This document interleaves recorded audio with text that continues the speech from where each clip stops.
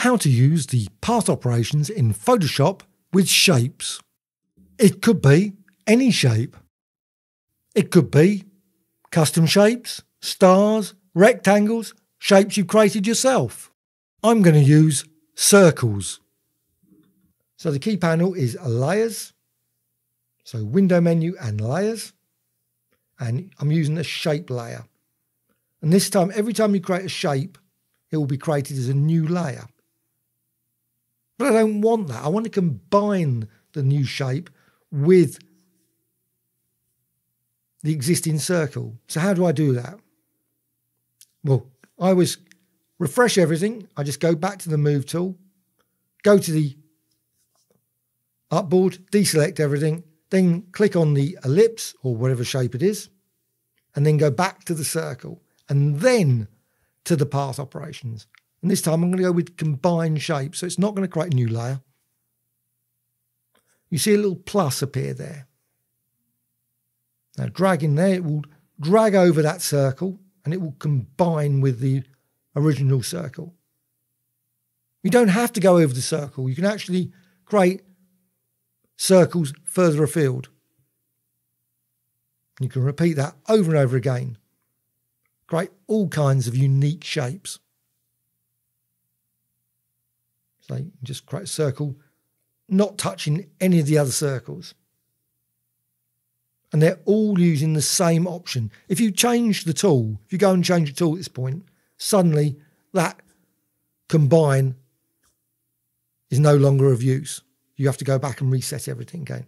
So always refresh everything, go to the Move tool, click on the artboard to completely deselect everything. Remember to go over to the ellipse, so you select it again over there in the Layers panel, and then the Circle tool, and then the path operations, and then go with the Subtract. Just makes everything fresh, and you can start knowing that you will create what you expect, which is, in this case, a subtraction from the original shape. And you can repeat that, just chopping away from the original shape, as well as the circles you've created with the combine. And you've got a little minus there in the cursor. So, and again, that will be active until you change it. Change the tool or go up to the path operations and maybe change it to Intersect or one of the others. So with that one selected, you can see that one selected. What you can then do is you can go up to the Combine in the path operations or Intersect, so you can change them. Exclude or Intersect. Again, refresh everything. Just go to the Move tool. Deselect everything. Then go to the Layers panel. And that's just the way it works for me. You may find it you don't need some of the steps, but that's the way I always like to do it. And now I've got the Intersect option in the path operations. So I draw a circle now slightly away from any of the other paths. Drag over some of the existing paths. All that's been created afterwards is the bit that overlaps. Show it best with a completely fresh design, I think. But you've got to decide, just quickly create another circle. It's going to be a new layer. Makes sense, it's always a new layer. Because sometimes it's left over. It's left over as a subtract or something. That's why I like to refresh it. So Move tool, deselect everything, select it in the ellipse over there in the Layers, select the Circle tool again or any other shape, and then go to Path Operations, Intersect. Create a new circle. And then what you see is you've got the circle that you've just created. The bit that's away from it doesn't exist. The bit that overlaps with the original circle remains. You can repeat that again and again. Of course, you can just add multiple. But of course, once you've got down to a very, very small chunk of path, it's a bit harder to cut it even more.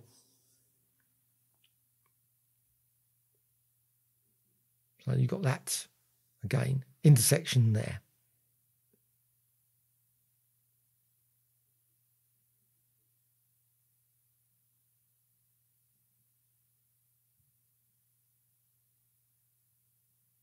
Now, if you want to refresh it, you can go and do that, but you can also, as shown earlier, you can just change them at any point. So now I'm just going to go with the path operations, exclude. So what happens, it's the opposite of the intersection. So you've got the circle that you newly created circle. The bit that didn't have any path is left. The circle that's not touched by the circle is left. The bit that overlapped is removed.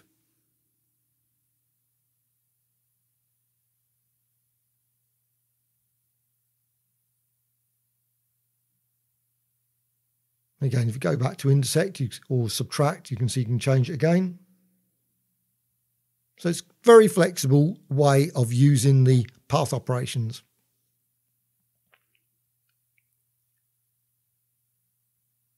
But what you can do also, you can just go there to, I'm just selecting the, with it selected, go over to the direct selection tool in the tools panel, and you can select that path and you can move it around.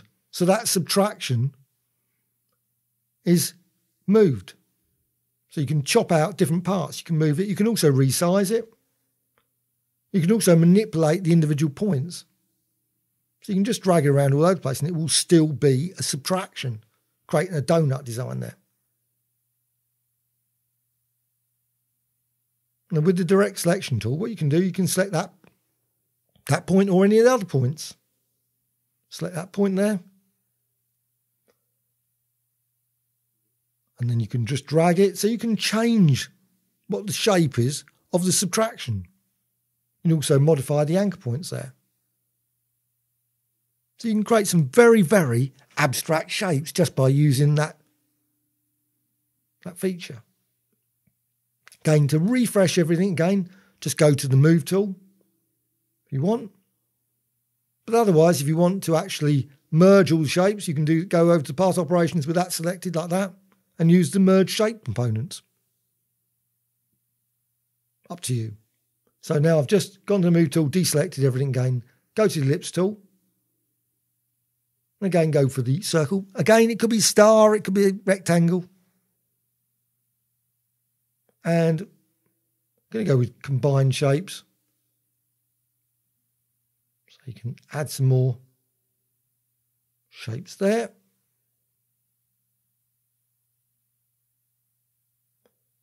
Once you've done that, what you can do, you can go down to Merge Shape Components. So it's all combined into one unique new shape. Now, what you can also do once you've done that, of course, is you can go and save it as custom shape.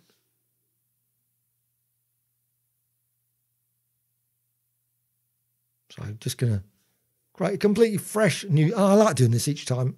I know maybe that's a bit over the top, slows things down, but I just wanted to create a completely fresh circle. Move tool, deselect, go to the ellipse panel, to the layers panel, select the ellipse, and then go back to, in this case, instead of that, I'm just going to use the pen tool. So you can use the pen tool as well as the curvature tool. So pen tool, and that's using shape, of course, and that uses exactly the same combined shapes, subtract in the path operations. So you can click there, add a point, go out. So that slice, the bit is completely subtracted. Now you can still go to the path operations and change to intersect if you wish, or combine, because it's active at that point. So, and also you can go to merge shape components if you wish.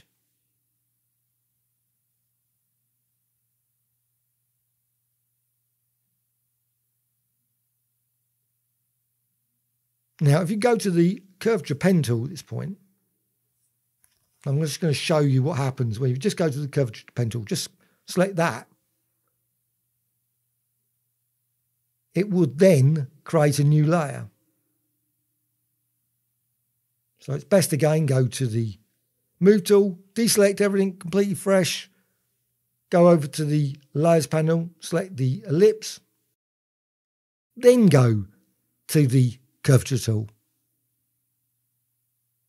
And then when you create it, and I'm going to show you again what happens this time, because I forgot to, it creates a new layer.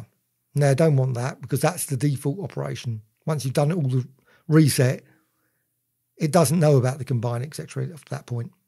So what you need to do is set the subtract or combine. So I'm going to go with subtract. Now, what you can do, it will subtract from that. So it's always, the key thing is always remember to go to, once you've done all your operation with the pen tool, curvature tool, etc., go to the move tool, deselect everything by clicking the artboard, and then go into the layers, click the ellipse, and then go back to the curvature tool or whatever. And now you can still manipulate the curvature tool, do all the various things you normally can do with the curvature tool. And there's tutorials about that if you wish. You can also add layer styles. So I'm just going to add a quick bevel, not going to add anything more. So you can see with the curvature tool still selected. Now I haven't touched any other tool. As soon as you touch another tool, it will all be set back to new layer, etc. And again, you can add additional points to the curvature. And again, as I mentioned, there's lots of tutorials about the curvature tool as well. And you can manipulate the inner part of that design as much as you wish. And again, you could add with the combined shapes and the curvature tool additional paths further away.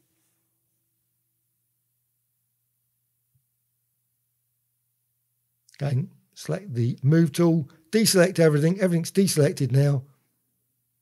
Go to the ellipse tool. Go to the layers panel, I should say, and then select the ellipse, and then go back to another tool, say circle or custom shape, etc. So I'm just going to go with the circle there, and then go to the box there, the path operations, and merge shape components. So that's it. It's all been merged into a thing. Well, now you've got that really quite unusual design, maybe a nice logo for someone, who knows. What you can do is go to the direct selection tool and select all of the points. That's what I always like to do when I use the define custom shape. Just down there, define custom shape. Because otherwise what happens, sometimes it's selected, sometimes it's not. So that's always, I always find the easiest way of using it. So that's it. You've got it saved to your shapes palette.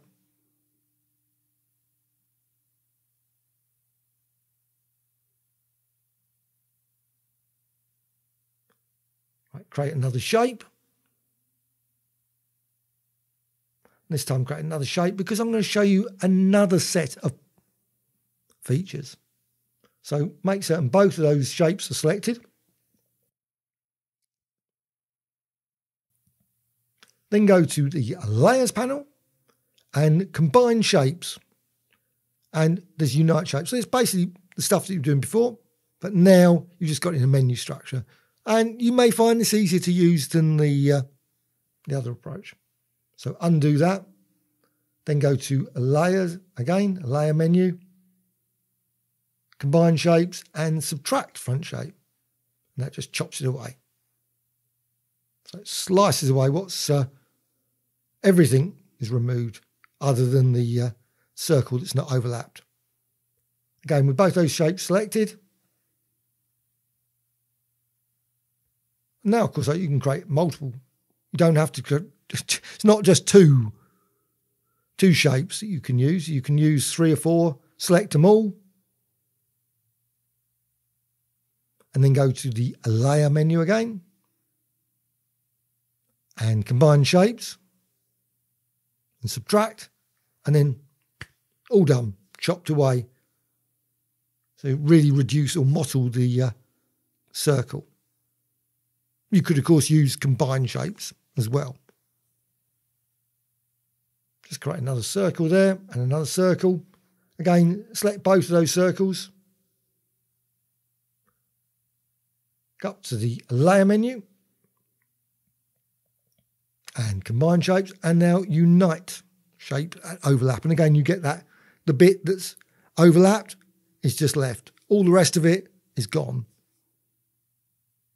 So you've got two circles, bit where it crosses over is saved. That's it. And again, the opposite being, again, layer menu, combine shapes and subtract shapes at overlap. So anything that's not overlapping is saved. The bit where it overlaps is removed.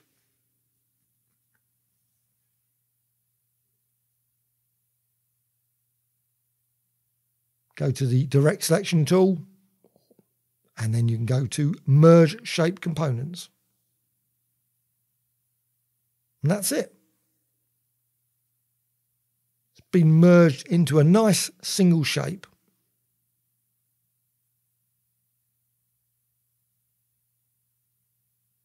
Press return. Now what you can do, you can define that as a custom shape you wish. I hope you found this tutorial of interest. Please subscribe to the Graphic Extras channel. Always adding many new tutorials about Photoshop, Illustrator, etc.